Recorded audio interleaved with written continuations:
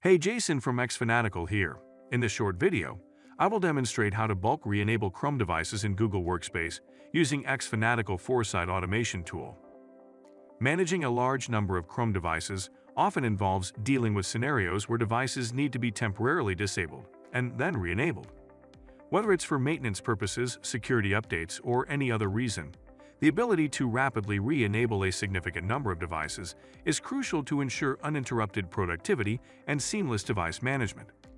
xFanatical Foresight allows thousands of devices to be bulk re-enabled at a time. Google Admin, on the other hand, performs this task only for a limited number of devices at a time.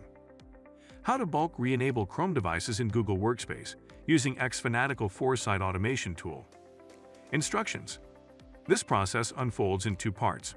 Part 1. Exporting Chrome devices in CSV list from the Grade 1 organization unit. Part 2.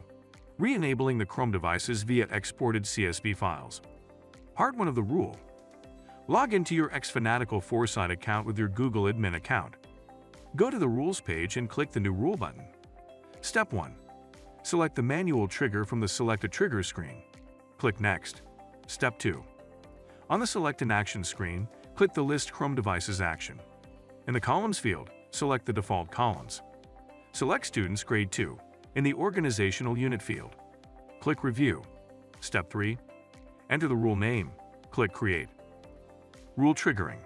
Click the play icon to trigger the rule. It will take a few seconds to complete. Result Verification. Verifying results. The rule successfully triggered, exporting 2 Chrome devices to the CSV file. You can find the download link for the CSV file in the Action History section. Part 2 of the rule. Go to the Rules page and click the New Rule button. Step 1. Select the Data Uploaded trigger from the Select a Trigger screen. Click on the Upload box and upload the downloaded CSV. Click Next. Step 2. In the Select an Action screen, select the Re-enable Chrome device action. Select the ID in the Device ID field and click the Review button. Step 3. Enter the rule name. Click Create. Now the rule is created. Rule Triggering. Click the Upload icon and upload the CSV file again. Verifying results. A notification will appear in the upper right corner. Click View Log to verify that the rule executed successfully. It's simple and easy. If you have yet to install Foresight, apply for a 14 days trial. If you like our video, hit the thumbs up.